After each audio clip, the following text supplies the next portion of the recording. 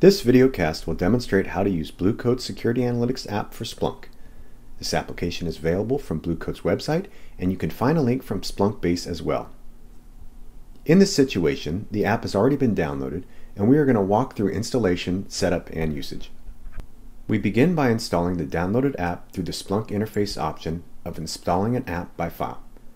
Once uploaded, Splunk will need to be restarted. After logging in after restart, you will be prompted to configure the app. On the configuration screen, you will need to set the hostname or IP address for where your Security Analytics platform is located.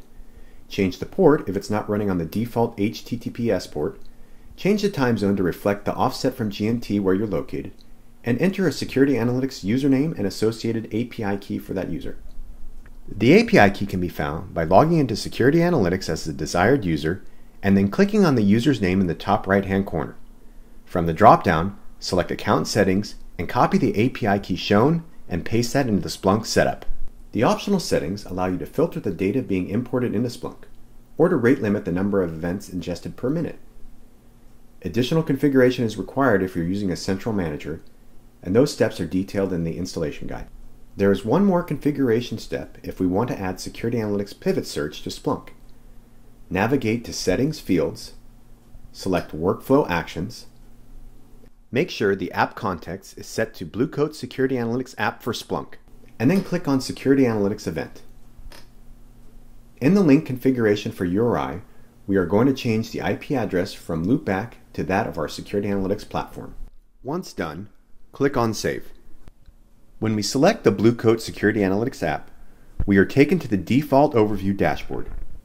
On the top menu, the app has 4 areas to access.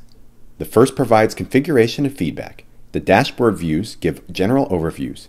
Threat views give detailed information from Security Analytics Threat Intelligence and Threat Blades, and the Search tab allows us to pivot to Security Analytics with data pre-populated.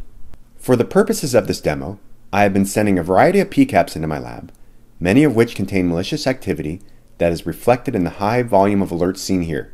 In addition to the alerting information on the overview dashboard, we also get a quick view into top source and destination hosts by traffic usage, as well as the volume of source and destination traffic as seen per country. Notice when I select the highest volume line by traffic responder in the graph that it shows NA. NA represents internal IP addresses to our network, so the amount of volume is what we expect. There are 2 additional dashboards in the Splunk app that visualize the type of traffic going across the network. The first is Network Overview, which shows some of the top users by parameters such as IP address, ports, and protocols. The next is Web Overview, which breaks down HTTP traffic for viewing into top hosts, most seen URLs, and top user agents seen on the network. In most of the dashboards, there are options to filter out the data from specific fields or threat levels. In this case, I am doing a quick filter to see all the activity for systems using the Mozilla web browser. The Threat View dashboards require Threat Blades on Security Analytics to fully display all the widgets in the dashboard. There are several dashboards and threat views. The default threat view page that we see here gives us an overview of what type of alerts are being seen on the network, as well as some of the top offenders and threats. Each threat blade has its own unique dashboard as well, showing only the alerts relating to that particular blade. Here we take a look at the dashboard for the web threat blade. We can see most of the alerts are stemming from malicious URLs, but we do have some files that have been accessed over the network that are malicious as well. We have seen some advanced malware that was also getting detected using both the Security Analytics and the Malware Analysis appliance. There are filtering options in these dashboards as well. In this case here, I want to see only the most critical threats, so I set my threat score minimum to 10 and view the results. From the metadata from Security Analytics and using the querying language of Splunk, we can also create additional dashboards to show information such as anomalous activity on the network, or we can see the IP addresses of threats plotted around the world map. The last feature of the app being shown is the ability to pivot off searches from other networking devices. This feature works for events that log IP information in the format of Splunk's Common Information Model. In this case, we are going to take events from SourceFire's Defense Center. As you can see, there are a large number of intrusion detection events, many of which contain the alert message for an exploit redirection kit. Using the Event Action dropdown, I can pivot into Security Analytics by clicking on Investigate IPs in Security Analytics. The window launched into Security Analytics has the IP addresses preset and the clock is sent around when the event occurred. Investigating what other actions the host on my network did, I removed the destination IP address from the filter and click Update.